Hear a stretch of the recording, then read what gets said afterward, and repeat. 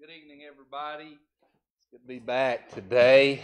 I was out of commission, to say the least, on Sunday, and I hated that. I remember as a young man, my dad used to talk a lot about how that when he would have to miss service for sickness, it would torment him. And there was even a day, see, growing up, my dad pastored a church that was about a 30-minute drive from where I was raised. It was in another county. I was raised in Greene County, and we went to church, and Dad pastored in Hart County in Jonesville. And Dad stayed home sick and should have. You know, he was sick. And he got so tore up about it, he throwed a shirt and a tie on and drove to church and got there right as church was ending. He was bad shape sick. He had no business showing up. And I just remember as a young man hearing him talk about, the burden. And I experienced some of that Sunday. And I moped around, and Heather was like, "Caleb, what are you going to do about it?" And I said, "There ain't nothing to do about it." But I just wished I was here. And so it's good to be back here. It's good to feel better today. I'll say that. Because Sunday, we just won't go there. Hallelujah. But anyway, again, thank y'all for being here. I appreciate the men that stood, Brother Zach, Brother Connor, and appreciate what they're doing here at Grace Baptist Church. Amen. And I just appreciate God's people being faithful. And let's talk about a little bit of prayer requests before we have our Bible study. First, let's begin by reminding everyone, let's be faithful to pray for our missionaries and their families and their works. Appreciate these men and women who have given it all to go to the middle of nowhere and do something for the cause of Christ. And so let's pray for them. Let's also pray for our junior church going on right below us. It's a blessing down there, and I appreciate those that are standing in the gap, amen, and doing that work. Let's continue to pray for our church renovation. It looks like we're kind of going through some seasons right now where they got a whole lot done, and right now they're just kind of hurrying up and waiting because they've got some other things going on. So do be praying about that. Be praying for the loan process. I spoke with the bank this week. They're putting in all our paperwork. They've got a lawyer who types all that out. He's working on that. And they've got what they called an evaluator. So they were supposed to have an appraisal, they thought, but because of the amount of the loan not being very much as compared to the value of what we have, they said really all we need is an evaluation, which means they'll probably have a guy drive by and say, yeah, they're good for that money. It's kind of how the loan officer described it to me, which can happen any day now. So the ball's rolling. Let's continue to pray that it don't stop and everything continues to work smoothly and according to God's will. Also, let's remember these prayer requests. Let's pray for Alan and Jennifer. As Miss Michelle mentioned, she's starting some medication for her infertility. And so let's pray for them. Pray that the Lord bless them with their heart's desire. They want to have a baby. And I'm for that, by the way. Amen. That should be our desire. That should be something that you're just born to want. And they want that. And I want that for them too. So let's pray for them. Let's pray for, this is supposed to be Terry Robertson. I failed to correct that again. Y'all have to forgive me. But Terry Robertson, battling cancer. And so let's pray for him. Any update on that you know of?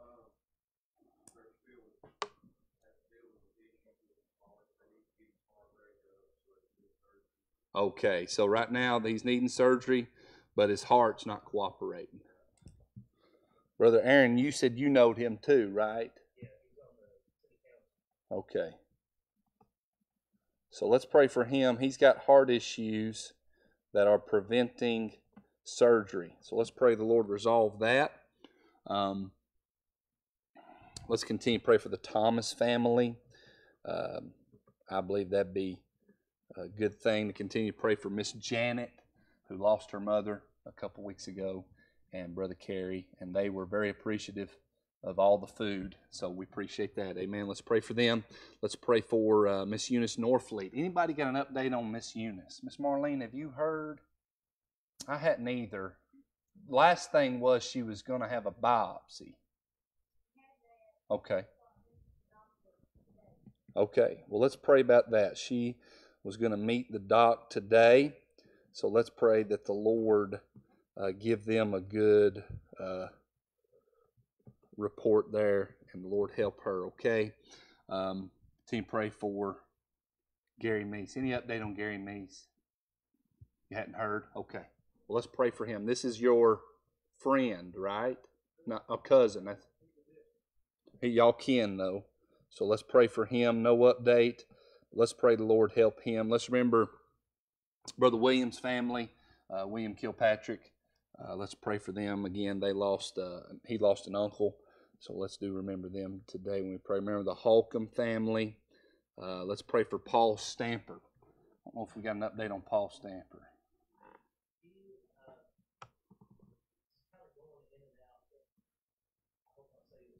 It's okay. It has something to do with never had shingles. Yeah. It's one in so many chances of getting something. I'd say it's almost like dementia.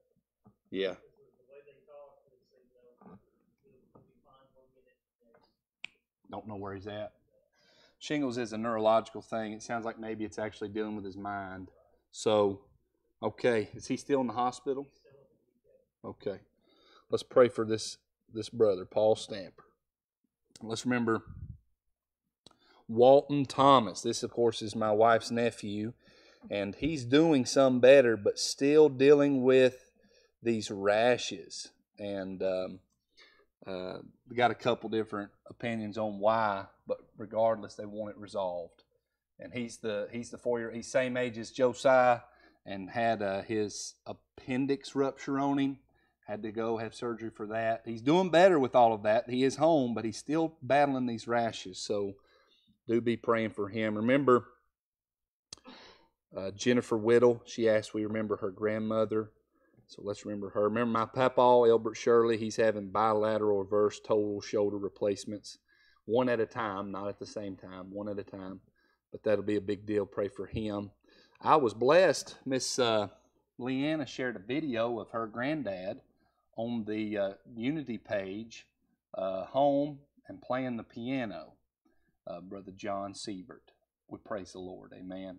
They didn't think he'd live, and he's home. Now, he's not out of the water. Brother John's still dealing with kidney failure and going to have to deal with dialysis. And she said that he's also dealing with a gallbladder that needs to be removed. But he's not been approved to have surgery. So he's living with a drain bag for that right now. Of course, she said he's in good spirits. What little bit of exposure I've been around that man, I am not doubting that. Amen. He's a godly man. He loves the Lord, and I appreciate him. She says he's very tired. So let's pray for him. Ain't that a blessing, church? Amen. Amen. Let's pray for Brother John. Pray the Lord help him. Let's pray for Haley Shirley. I didn't know if I could really go in much detail there. Okay. So Haley and Ricky conceived. And she had some positive pregnancy tests, but then started showing symptoms that she was losing the baby. And went in, and they thought it was an ectopic Sunday, correct? But didn't find any sign of that, and didn't find any sign of a baby. So, please, yeah. Okay.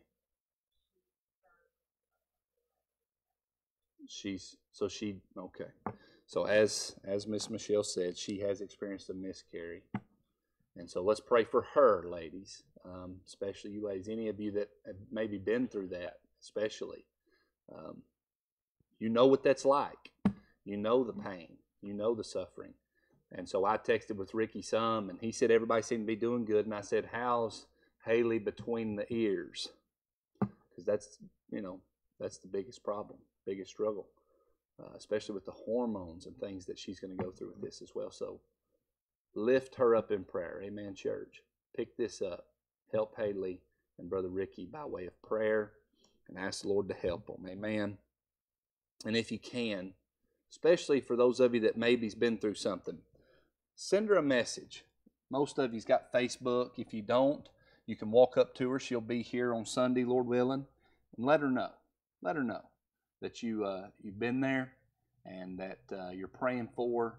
That's what it's all about. Amen, church. Amen. That's why the Bible says that's why He gives us the comfort that we have, so that we can comfort others with the comfort that we got from Him.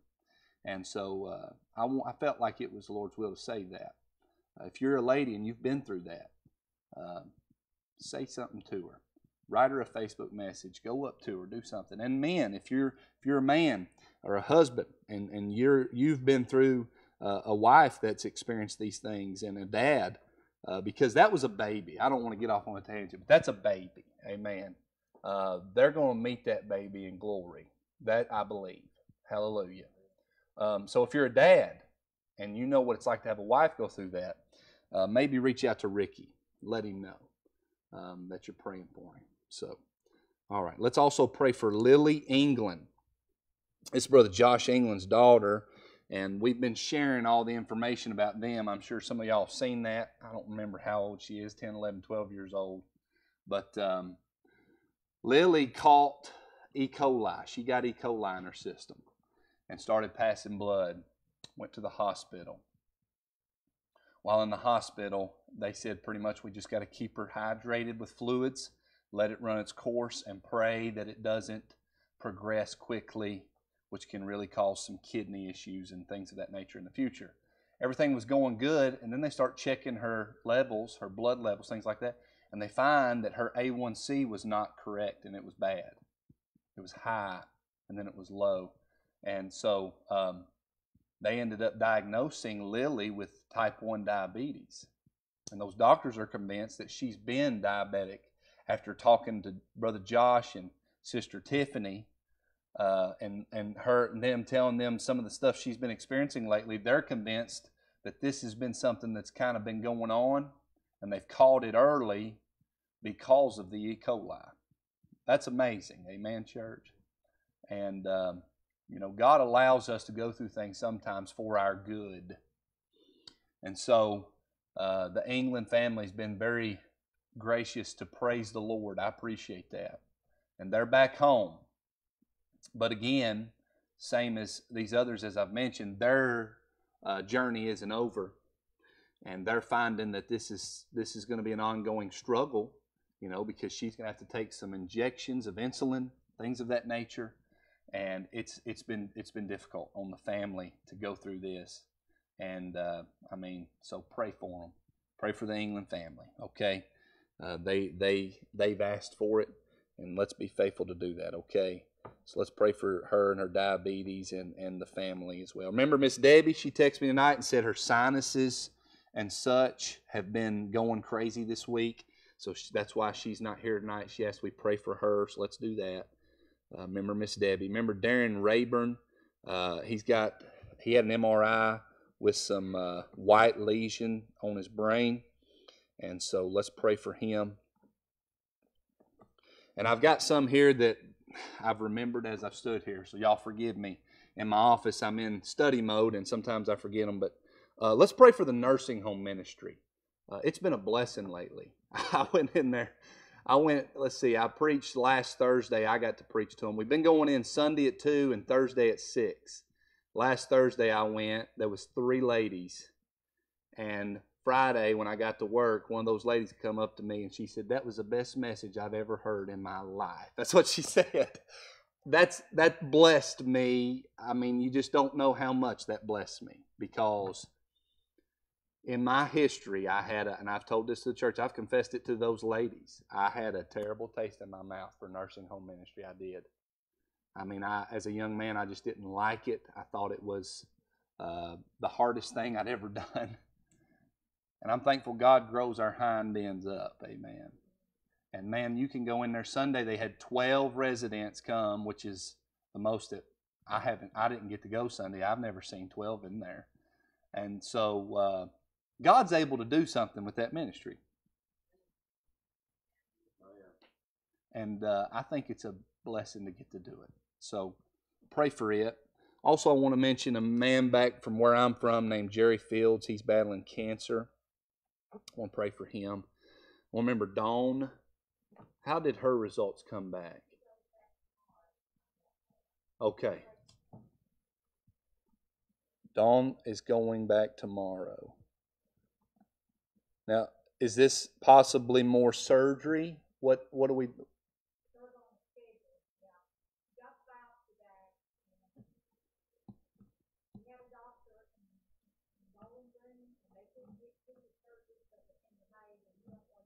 No.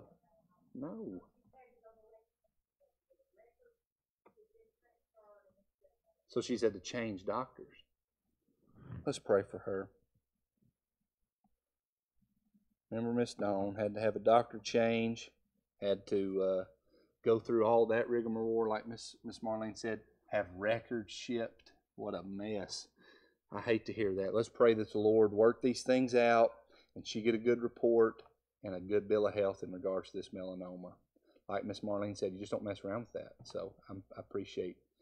Let's pray for her, okay? And let's remember Connor. Brother Connor will be preaching Sunday at Mount Lebanon. And let's remember him tonight. Okay, that's all I've got. Anybody else a prayer request before we pray? Miss Katie. Good.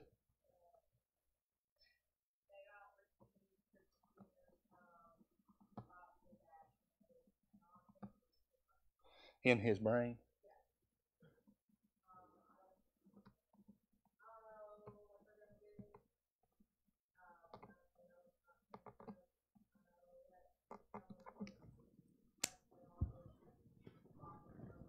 Sure. But it's not cancer. It's not going to progress, and it's not the neuroblastoma. That's the big thing. Wow. Let's give God praise. Amen. We've been praying for this man. He's what, 30, 28, something like that? Ricky Pierce Jr. And been going through it. They took a biopsy of the tumor in his brain and said it is non-cancerous. And we praise the Lord. That's a miracle. So let's be sure to give him thanks tonight. Amen, church. Somebody else, prayer request before we pray. Miss Michelle.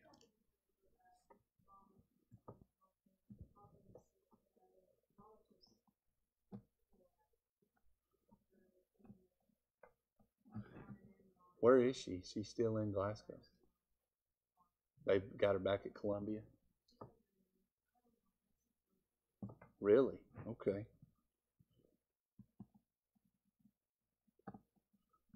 Let's remember them. That's tough. Amen, church. So let's pray for Miss Tina. Remember her mama, Jean. And pray for their strength. Somebody else. Chris? Remember Max, one of the young men down below that here in our junior church, fell up a tree this evening and broke his arm. Bone come through his skin and everything. Oh.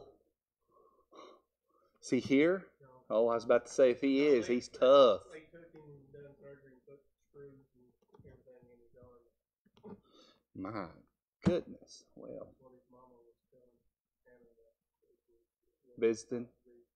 Yesterday or today? Today. Let's pray for little Max. It happened today.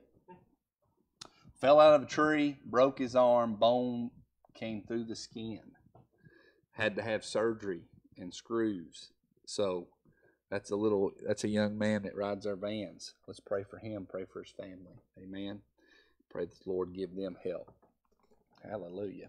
I fell out of a tree and broke my arm when I was a kid. I'll never forget it. It was terrible. I landed with my arm stretched out and my elbow hyperextended backward. I'll never forget it. I looked down and seen my arm and thought it broke off. And I stood up and then, and put it back. And I went in the house and I told my mom I broke my arm. And she just didn't believe me. You didn't break your arm. Stop it. I said, I fell out of the tree. She said, son, I'm going to take you to the hospital. And if it ain't broke, I'm going to whoop the hide off of you, boy. I thought, great. It was broken. Hallelujah. Amen. That's one of the first times I ever prayed I was actually hurt. Hallelujah. But, amen. I thought I'd share. That's funny. Ain't God good? All right. Anybody else with a prayer request before we pray? Anything at all? Amen.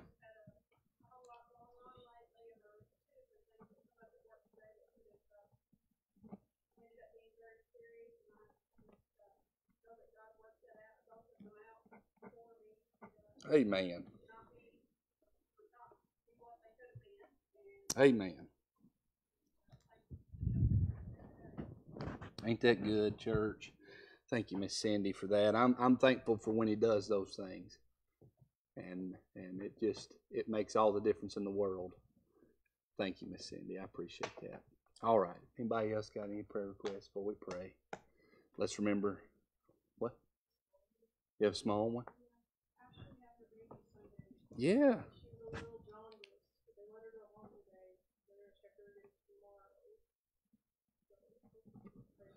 Let's remember that. Remember Miss Lisa's sister, Ashley, and the baby. Say that again. I got you. Just hold on. No.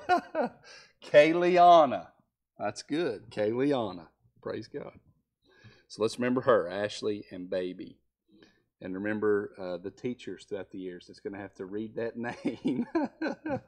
Where'd she get that? You have no idea. I do. You do? Oh, okay.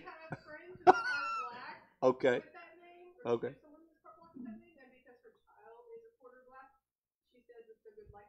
That's cool. Okay. I wasn't expecting that. Praise the Lord. Okay. Well, let's pray for her and the baby and remember them. Okay. All right. Anybody else before we pray? Hey, a merry heart does good like a medicine. Amen. One more. Amen. Yeah.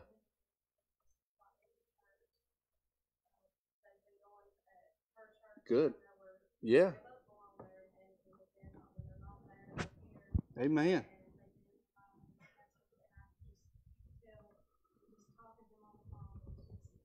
Different. Yes, ma'am. That's a miracle. That's a miracle. Because I mean, I've heard it. I've heard you and Miss Tina and the tall order that was, and so I appreciate you sharing that. Let's give Lord praise for what He's doing in their life. Okay. All right, everybody that can, if you'd like to, we'll gather in. If not, that's fine. But be faithful to pray with me, and let's go, Lord, in prayer together over these things. Okay. And be sure to pray for me. I desire y'all pray for me as I try to expound on God's Word together. Okay, Heavenly Father, we thank you, Lord, for this wonderful day. Thank you, Lord, for this church. Thank you, Lord, for each and every person that's here, God. Thank you for their faithfulness. Thank you, Lord, for the camaraderie. Thank you for the fellowship, Lord. Thank you for the worship. And God, I desperately pray that you touch us here tonight in this service, Lord. I pray, God, that you would help us, Lord, as we try to, Lord, learn from your word and apply it and appreciate it in our life, God. Help me to expound on it clearly. And Lord, I pray that God's people would understand what thus saith the word of God. Lord, I pray you touch our missionaries, help them on their field. Touch our junior church tonight and all the workers. I pray, Lord, that we would see souls saved directly through and by that ministry. Lord, I pray you touch the nursing home ministry. Thank you, Lord, for the fruit we've been seeing. I pray, Lord, that you would save souls directly through and by, Lord, the influence of that ministry. And Lord, touch our church renovation. Touch the workers, touch the process, Lord. Touch our church financially. We just want to be good stewards of what you've allowed us to have, and we want to take good care of it. And I pray you'd watch over us as we try to do that. Lord, be with Alan and Jennifer. Lord, thank you, Lord, that they're in church. That's a big deal. And Lord, that family wasn't sure. And I praise your holy name for allowing them to see these things. And Lord, please help them as they, Lord, seek to have a baby. They want one so desperately. And Lord, I desire that you'd allow them to. I want them to have one. And I pray that you'd answer that prayer. Be with Lord, be with Terry Robertson as he battles cancer. I pray, Lord, that the heart issues would be resolved that are preventing surgery. Lord, be with the Thomas family and Miss Janet. She mourns the loss of her mother. Lord, I pray be with the Holcomb family as they mourn the loss of that loved one. Be with Miss Eunice Norfleet. Lord, I pray that the meeting she had with the doctor today went well and she got a good report. Be with Gary Meese. Pray to help him. Lord, be with Brother William and his family as they mourn the loss of Gary Markham. Lord, I pray be with Paul Stamper. He's in the hospital dealing with these shingles issues, and Lord, we pray you'd resolve those things. Lord, I pray you be with Walt. Touch him and help him and resolve these rashes. We thank you, Lord, for helping them in his surgery. Pray you'd continue to watch over him. Or be with Jennifer Whittle's grandmother, Lord, and her health. Be with my papaw, Lord, Albert, as he has these shoulder surgeries. Lord, thank you for touching John Seaver, allowing him to come home. Lord, we pray for his kidney function. We pray for his gallbladder surgery and ask, Lord, that you would allow that to take place if it be you will. Lord, touch Haley and Ricky. Lord, they're experiencing, Lord, what it's like to miscarry.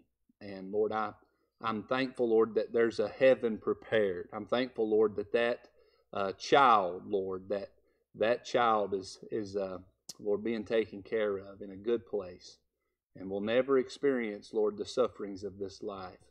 But Lord, I pray you touch Ricky and Haley as they suffer.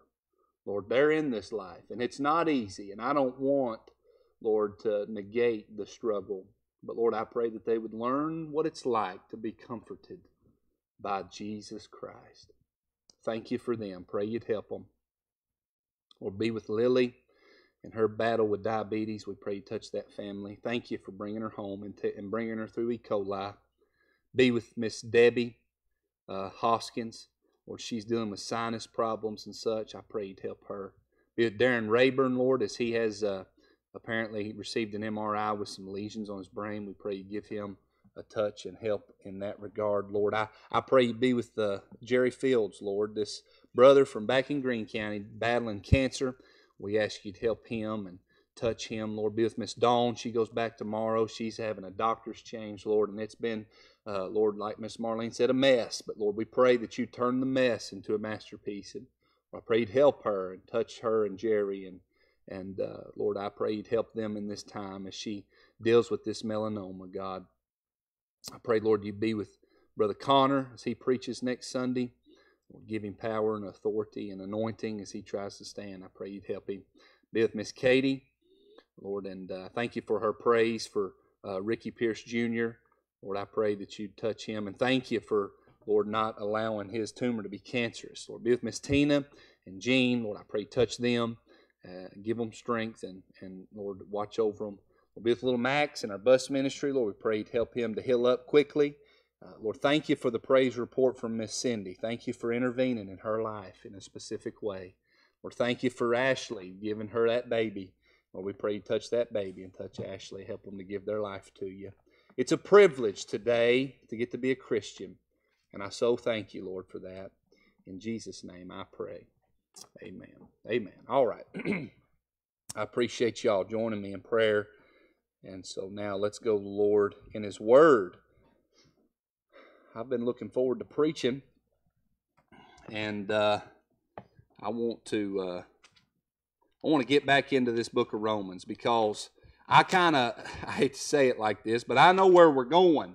And it's not that where we're at ain't good. It's not that at all. But, the Bible is filled with good and sobering truths, and it's also got good shout-worthy truths. Amen. And chapter 8's a good chapter. We're heading to chapter 8. But before you get to chapter 8, you got to get to Romans chapter 7. Amen. You got to. We got to look at the whole counsel of the Word of God. Amen. You got to take it all. You can't pick and choose. That's what the Jehovah's Witnesses have done. And that's what this other crowd's doing. I seen a video the other day of Stephen Furtick holding up a Bible or having somebody hold up a Bible. And he was taking a pen and just marking out verses, saying those ain't supposed to be in there and those ain't supposed to be in there. And I mean, I don't know who the guy thinks he is, but he's wrong. Amen. And amen. And we as Bible believers, King James Bible believers, we want to take the whole counsel of God's Word. And chapter 7 comes before chapter 8. That's where we are. Some of these things are tough. Some of these things are not easy on your flesh, but they're good for your flesh. Amen. And Paul here does a wonderful thing.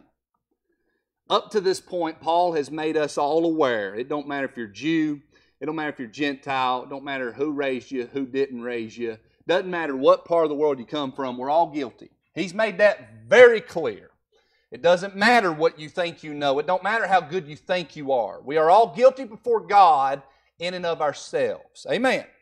Here in chapter 7, starting in about verse 13 tonight, we're going to look at Paul, and what he's been doing here in chapter 7 is he's been talking about how that the covenant, that Old Testament covenant, the covenant of the law given unto Moses, that we're no longer bound by that law. We're no longer wed to that law. He gave that analogy of a man and a wife who, while being married to one man, goes and tries to marry to another, and how that's inappropriate. That's adultery. Amen. And that in order to go and marry another, the first one must have died, is what he's saying. And so in our life, that analogy is perfect because we're no longer married to that Old Testament law. No, but that relationship has died, and now we are to marry or submit ourselves to the New Testament, that new, that gospel, the good news of Jesus Christ. And that's what Paul's been doing. And he talked about many things here in this passage. And last time I was with you, I believe it was last Wednesday, we looked at the rehashing of the law. And what Paul did there is Paul reiterated how that the law is good. He said, what shall we say then in verse 7? Is the law sin? God forbid. The law is not sin. The law is not wicked. The law is not wrong. The law is right. And that's what Paul wanted us to realize. But you see,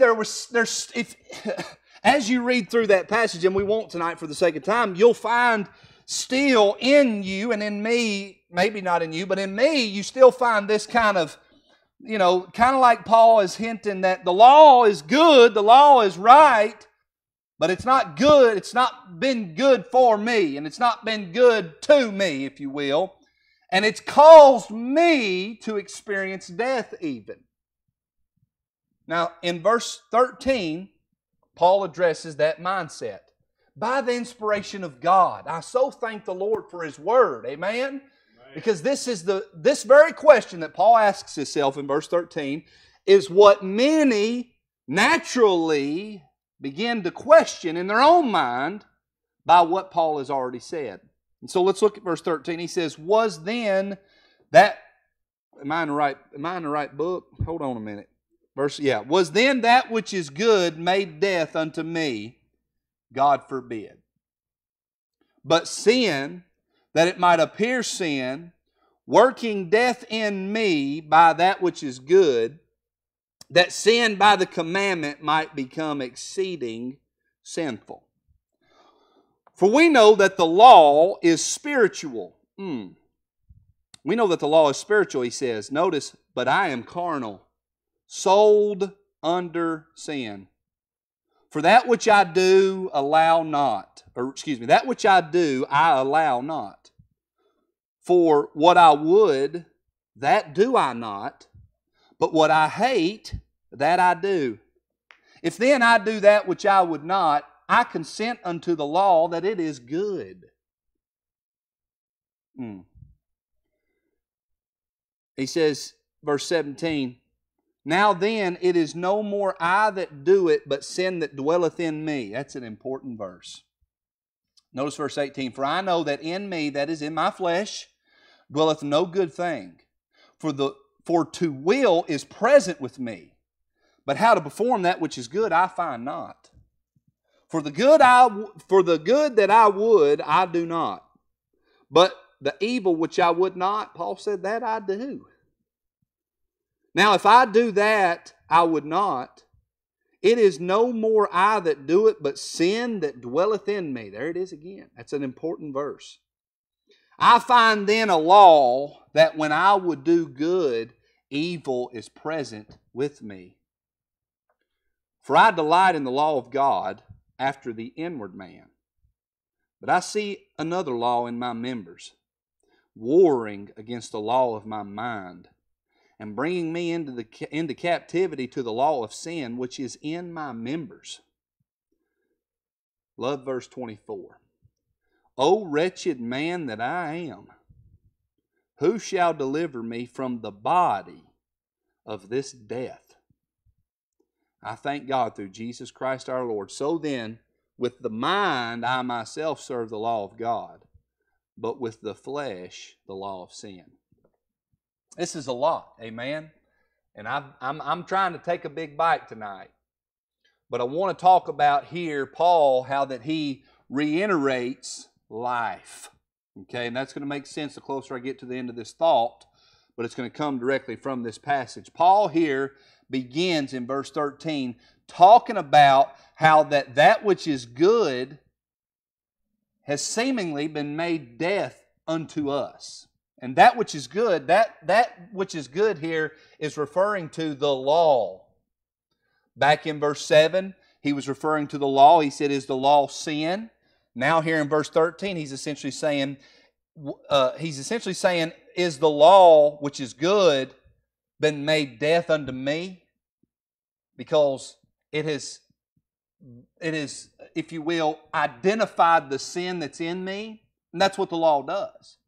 Verse 7 said the law is not sin, but what it does is it recognizes sin. I say amen. I say amen. It tells us what's right, what's wrong, so that we can look and then therefore say, well, I sinned here. That's what the law does. Well, in verse number 13, Paul then asks this question. So then, if it's not sin, but it recognizes what is sin, does that mean that it being good brings forth bad in us? And this is in my opinion, a formidable assumption. After what Paul has said, after what all Paul has brought into our light, he's asking himself this question here because he wanted to specifically and specially clarify with us this understanding, because what he has said thus far could lead someone to thinking that. And so what he does is, first off, he gives us another emphatic no. God forbid. God forbid. God is not, nor will He ever be held responsible for sin or badness or evil or wickedness or iniquity. Amen. It doesn't matter what term you use. There's so many biblical terms that God gives us that all lump together in a wicked and ungodly action that comes out of a man. Amen, church? Are we on the same page? I mean, there's so many terms. And what some men have tried to do is they've tried to point back to God and say, ultimately it's His fault. And what Paul says is Paul says, no, God forbid we blame Him for our sin and our bad behavior. An emphatic no. And then he gives us a emendation of knowledge, a correction, if you will, of how we should think, our knowledge, our how we understand the truth here. There's a fact here that he wants us to correct. There in verse 13 he says, God forbid, but sin, notice that it might appear sin, working death in me by that which is good, that sin by the commandment might become, notice, exceeding sinful. We talked about this last Wednesday. You know what sin wants? You know what sin does? It is a gravitational pull the opposite direction of God. And there's no goodness that will ever, listen to me, help sin. What do you mean? You can't make sin good. You can't make sin less sinful. Amen. Amen. It is the literal desire to be evil, wicked, wrong, to transgress, to cause iniquity. That's what sinfulness is. And you know what the commandment does to sin? It doesn't make sin want to be better. It doesn't make sin try to be less sinful. No. The commandment makes sin more exceeding sinful. That's what it does. God's goodness doesn't help sin, it wars with sin. Amen. So Paul says here that we need to correct how we think. The law is good. And the law is not what causes the badness to come out of us. Sin is what causes bad and evil and wicked to come out of us. That's what Paul says. It's the sin's fault that's inside of you and me that causes us to be sinful. And just because the law recognizes what is and what is not sin doesn't mean the law is what's bringing out the death or the badness. No, it's still the sin. Do y'all understand what Paul's saying tonight? Say amen if you do. That's important, that we have a comprehension that everything that God's ever done was good. And nothing can be pinned on Him that's bad. And then he gives us an enlightening note there in verse 14. For we know that the law is spiritual. And Paul says this, but I am carnal, sold under sin. In the writings of Paul, again, we won't go through it all for the sake of time, but I'm going to educate you a little bit. Brother Chris, Dad talked about this, my dad, at the men's conference. You relayed to me how that it was like, oh my gosh. You've got three types of people in the world. You've got the natural man, the carnal man, and the spiritual man. Connor's shaking his head. He got to be at that men's conference. The natural man is how we are born. Natural. That sinful nature. Is Paul here still yet in his sin? No. Does Paul here call himself natural? No, he calls himself carnal. Herein is the carnal man. He's been born again, but he's still having a temptation and a struggle to live in his flesh.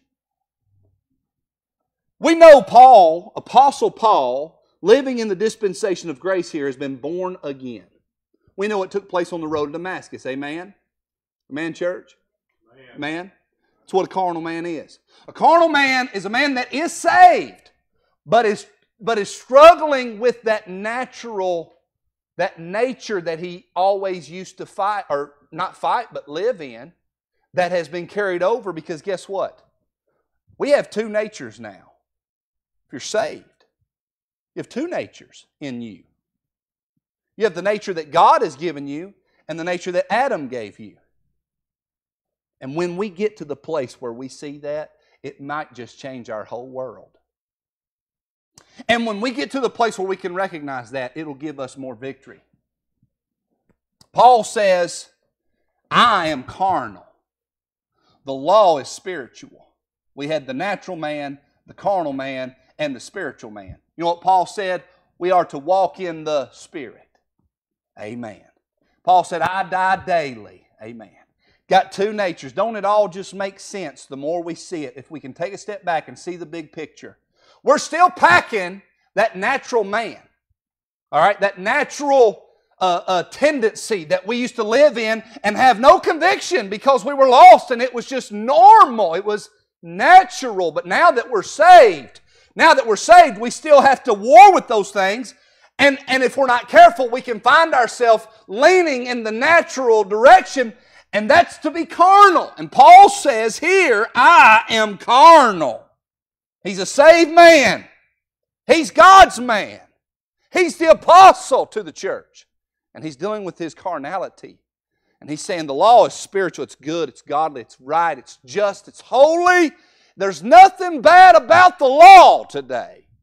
But I'm carnal. This is an enlightening note that we must understand in this formidable assumption. No, the law is not what leads to death. It's sin. And we need to correct how we think about that. We need to take this note with us. We're carnal. The law is spiritual. Number one, the formidable assumption. Number two, the failed assignments. When we learn here, or what we learn here, is that a saved man, again, contains two natures. He contains his old nature, that Adamic nature, that natural born nature, listen to me, that always does wrong. Let me make that statement again. That old nature, that Adamic nature, that nature that we were born with, that is always wrong. Verse 18, you know what he said? For I know that in me dwelleth no good thing. For to will is present with me, but how to perform that which is good I find not. Why? Because he's looking in his flesh. What does it say? For I know that in me, that is in my flesh, dwelleth no good thing. It doesn't even have the ability to do right. That's the Adamic nature. That's the old man. Are y'all with me tonight? Say amen. That's one nature. And then he talks about here, we find the other nature. The other nature is that nature, that new nature, that nature that comes to him by God, that nature that gives us the ability to do what's right. I want to read for you a verse that many struggle with, that you have to take in context with this book. 1 John chapter 3. Let me tell you what's not scripturally correct. Sinless perfection in the life of a believer. Amen. Anybody that believes that we are to live sinless perfection doesn't believe the Bible. Because here's Paul, and what we've already read it, we're going to get into it a little more. Paul wasn't sinlessly perfect, was he? Struggled immensely and was inspired by God to write this book. 1 John 3 verse 9. Whosoever is born of God doth not commit sin. For his seed remaineth in him, and he cannot sin because he is born of God. But Brother Caleb, you just got done saying that old nature can't do good. That's right, and we still got that old nature, don't we? But we've also got a new nature. Boy, I hope this dawns on some of y'all. You know what John said? Whosoever is born of God doth not commit sin. That old nature only sins. That new nature, can't sin. That old nature always does what's wrong. That new nature never does what's wrong. When you do what's right, guess what? Guess why? Because that new nature that's in you. Why? Because you've been born of God. Well, Brother Shirley, what about when I do bad? That's that old nature. That's that carnal. That's that flesh that we still pack around. Doing what's wicked because it can't do right.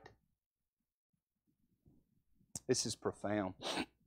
I want you to notice the enslaved pressure of sin in 7 verse 15. For that which I do, I allow not. The word allow here is not what we would consider and how we consider the word allow. He's not using this word in regards to permission. He's using this word in regards to allow. Old-timers used to use allow in that context. They would say things like, I don't allow that. In other words, I can't understand what they're saying. In my mind, I don't allow what they're talking about. Wasn't saying I don't permit it. They were saying, I don't understand that. So what's Paul saying here? What Paul's saying is this: I don't understand the things that I do. How many of y'all are going to bear witness with me right there? Come on. I don't know what's wrong with my mind. I don't know what's wrong with me. I struggle. He said, what he's saying is, he's saying, I don't understand the things I do. The things I want to do, I don't do. But the things that I hate, I do. That's what Paul's saying. He's a born-again believer, but he's carnal. This is profound. He's still dealing with the old nature because we've got two of them. And he's fighting with that thing. And when he does things that he hates, he knows this is because of the old nature that's in me. And it has an enslaving pressure. And what is that old nature, church? It is sin. And guess what sin does? It sins. It does the opposite of good. Sin will never be fixed of itself. It has to be destroyed. In other words, God will never give permission for sin to be okay. That's something that this New Age ideology just can't comprehend. They want to act like now God's okay with our sin. No! No! If that's what's being told, they ain't believing the Bible. He'll never be okay with sin. Sin will never be corrected. It has to be killed. And it will one day. But until then, guess what? We're going to be like Paul. I don't understand the things I do. Things I want to do, I ain't doing. The things I hate, I find myself doing. We find this enslaved pressure of sin. We find an eager prevention of self. Paul said, I want to do right. I'm wanting to. I need to. I'm striving to. You see this? He said, I hate those things that I find myself doing. We find the indwelling power of sin. His good desire. Here in verse 16, notice what he says in verse 16. If then I do that which I would not, notice, I consent unto the law that it is good. You know what he's saying there? He's saying, if I find myself doing something that I don't want to do, he's saying, I know that it's because the law's good. And the law, listen to me, has told me this is bad. And because I'm born again, because I've been saved, I know I don't want that. I hate that. In other words, he's saying this is somewhat of a hidden blessing. That I ought to be able to enjoy the fact that I hate what I'm doing. And I used to wouldn't even hate it. Y'all see? Conviction. I've heard it said in this church. I thank God for that old. I remember Brother Norman coming in here one time saying, I thank God for the chastisement of the Holy Ghost. He said, God's been whooping me and that means He loves me. Amen. That's what Paul's saying. He's saying, when I do what's wrong and I feel bad about it, I know that's the law and the goodness of it. It changes you. Changes what you want. And guess what? As a believer, we still pack this nature. And guess what this nature has? It has some enslaving pressure. It has some indwelling power. This fight ain't for sissies. This ain't for the faint-hearted. That's why good people make huge mistakes. I don't like this crowd that looks at a preacher that falls out of the ministry in sin and saying, well, he must have never really had it. No, that ain't it. He's still packing the same nature, and you better beg God. You better beg God. I'm talking about get on your face and beg Him that He prevents you from ever having such a temptation that you'd throw it all away. I sat on the phone the other day with a boy I went to high school with weeping because he's thrown his life away. A boy that I have spent time, I stayed the night at his house as a child. You know what happened? Sin. That's what happened. He's a good man. He loves his family. And he loves God. And I wouldn't dare tolerate somebody wanting to throw shade and act like, oh, he never was real. It was always fake. No. Paul said, I'm doing things I hate. Then we see the fight that abides in verses 21 through 25. Paul says, I find then a law that when I would do good, evil is present with me. In other words, it don't matter where I'm at. It don't matter if I'm at church. It don't matter if I'm at teen camp. It don't matter if I'm in camp meeting. It don't matter if I'm on a mountain or in the valley or out on a boat in the middle of the ocean. It don't matter where I am. Guess what goes with me? Sinful nature. I'll never forget as a young man, first, second year I was at teen camp. It was great. You go to teen camp, you're a week away. You disconnect from everything. It's like heaven on earth in your mind. You're 12, 13 years old. I remember some boys I went with that was like, let's just stay here forever. It'd be so much better. You know what that is? That's a lie. Guess what we'd end up doing? Fighting, lying, bickering. Them monks in the monastery, guess what they are? Sinners. I don't care how far away they disconnect. Guess what they're still doing? Committing sin. But Brother Shirley, everything they do. But guess what? They've still got?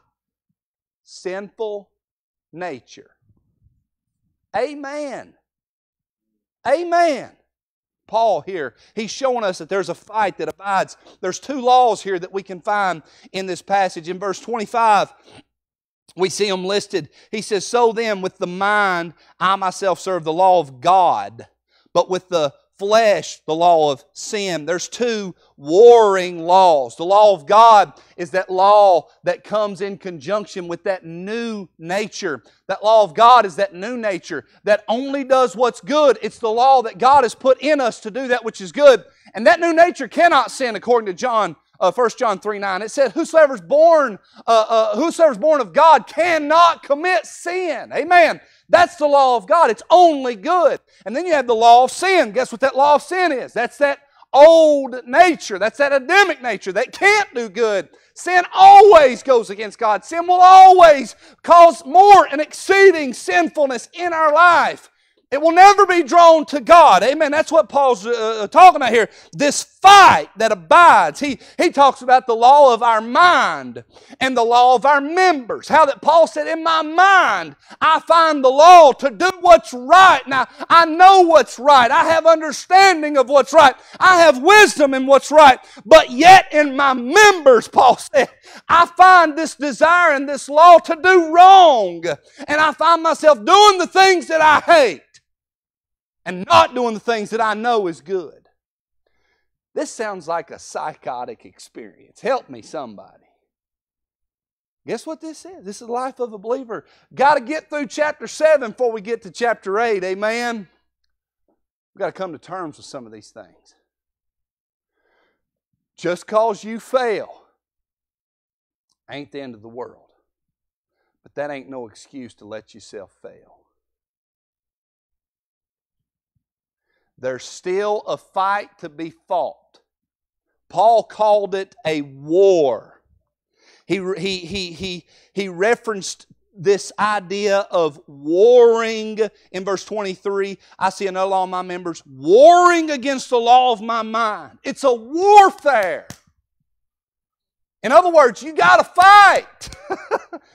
Yeah, He's given us the ability to do what's right, but He's put on us the responsibility to do what's right. This is all, listen to me, pointing to this truth. We saw the formidable assumption.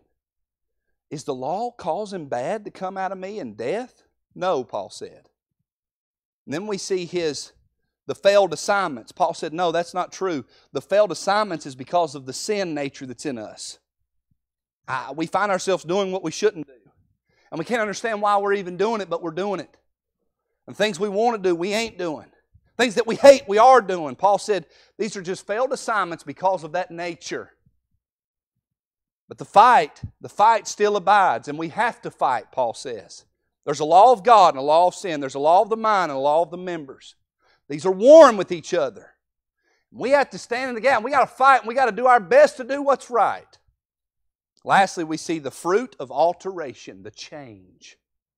Look what he said in verse 7.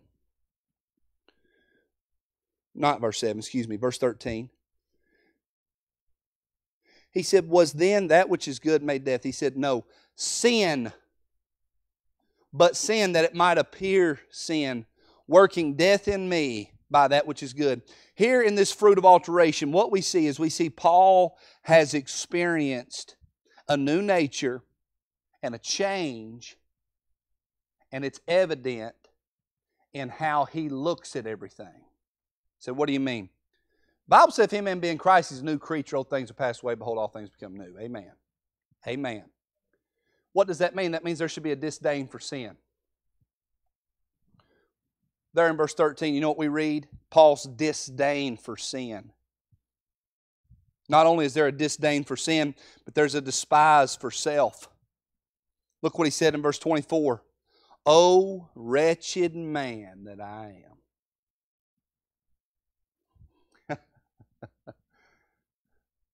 Closest people to God that I've ever been around have a despise for themselves. Despise. I remember hearing them old saints that I grew up around stand and weep as they talked about getting to be in heaven one day where they'll never sin again. Why? Because they hated the sin and they hated that they couldn't stop themselves from committing it. Paul said, "Oh, wretched man that I am." He had a despise for self. He had disdain for sin.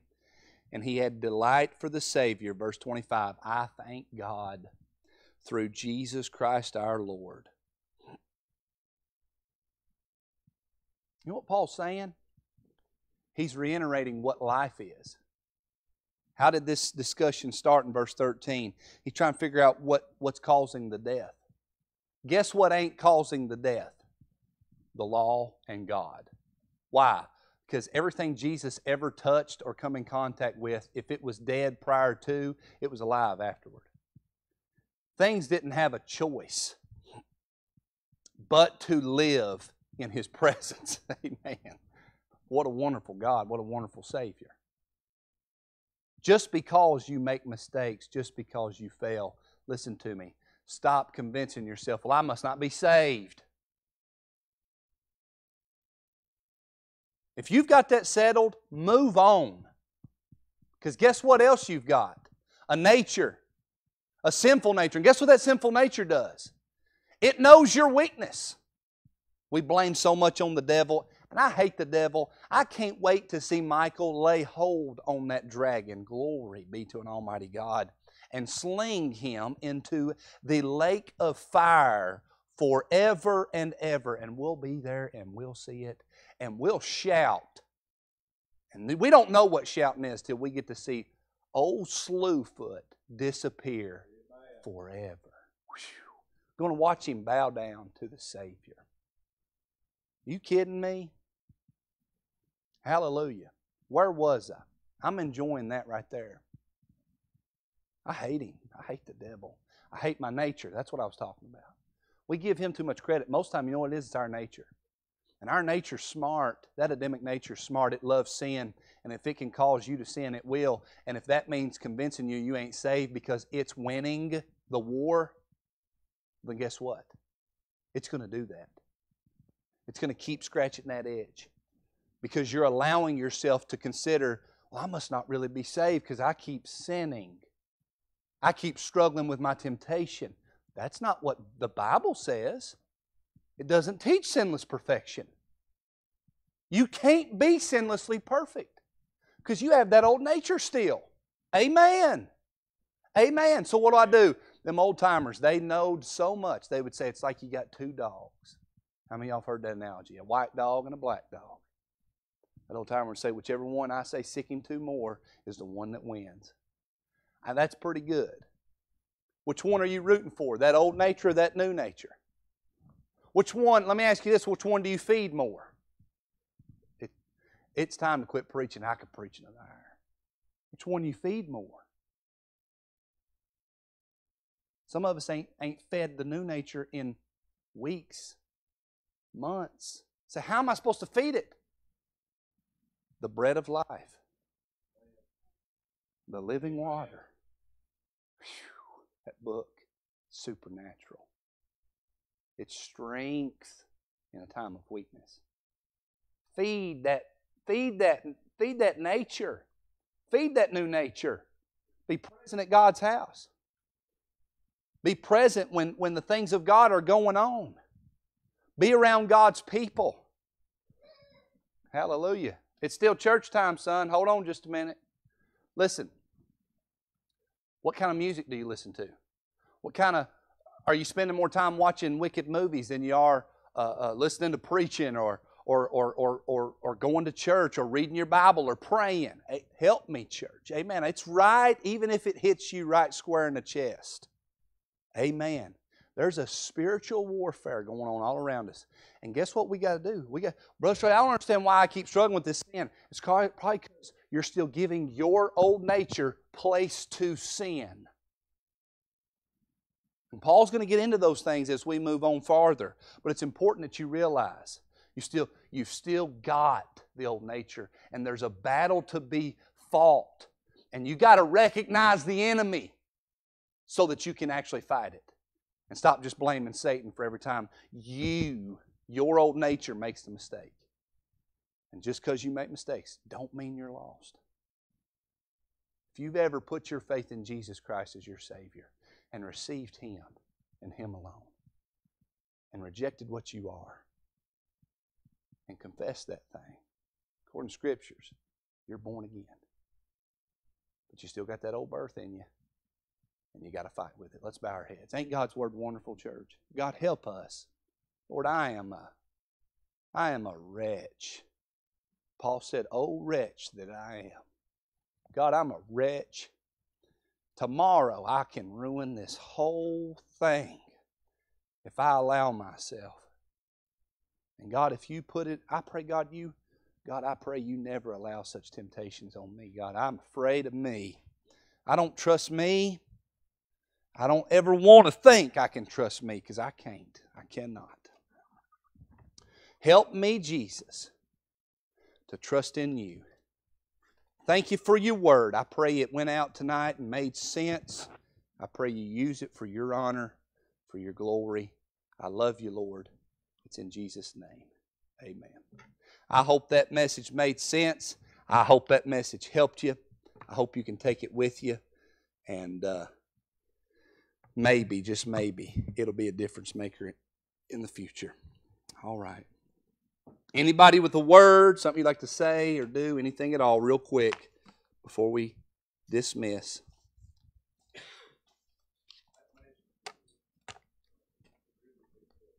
Thank you, Brother Joe. That'll help somebody that used to think you could lose your salvation. Amen? Makes sense, don't it, brother? When you see the Word. I appreciate that. Anybody else? I appreciate your faithfulness, church. Be sure to fellowship one with another. And we'll see you again Sunday, Lord willing. Pray one for another and feed that new nature. Amen? God bless you. You're dismissed in the fear of the Lord. Thank you for coming.